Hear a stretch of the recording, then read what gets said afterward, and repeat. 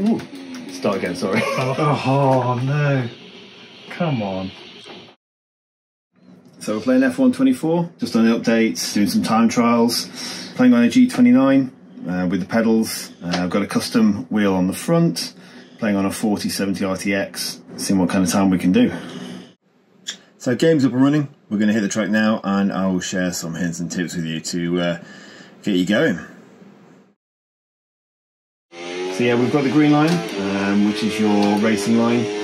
Idea being it's the fastest way of getting around the course. Around the circuit.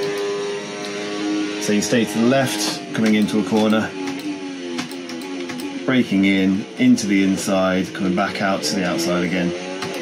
So the paddles, a bit like a Formula 1 car, we've got the paddles on the back, left for downshift, right for upshift. Most commonly used, coming into a corner, downshifting down, engine braking, out of a corner, upshifting, until 7th or 8th gear. On the G29 I have got an extension to the wheel which is a custom bit of work. It's a 3D printed steering wheel from a guy in Greece, MTP I believe his name is, absolutely fantastic. Mimics a Formula 1 wheel, buttons, configuration, allows me to set my own, which is even better. With inside of the game, on a real Formula 1 steering wheel, as is I have on my G29, I have light indicators for changing gears. So there you go. When that hits the red light, you over rev. You should be changing before you get to the red realistically. And it's the same for downshifting as well.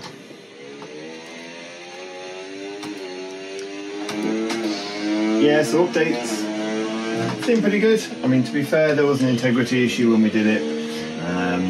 Probably more of a Steam issue than the game itself, but game performance-wise, it's pretty much the same. Looks like back-end work mostly. Massive, huge Formula 1 fan. I've had these games now for probably 10 years without fail, and they just keep getting better and better. And I think they probably always will, to be fair. I will be on here until 2, 3 in the morning now.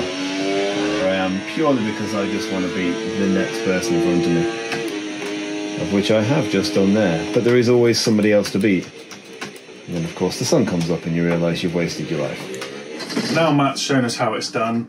As a complete novice, I'm going to give it a go and see how I find it. Break in a minute, and now. So, oh, you've kept it.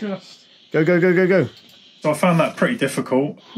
It's actually getting my hands a little bit sweaty. Really good fun, and maybe Matt will train me up a little bit more and I'll get a bit better on the next lap time. We also have a Quest 3 headset, so we're going to try and get that working on the game. F23 was working perfectly fine, so we'll see if we can get it working with F1 24. We'll make a video next time and we'll see what the results are like.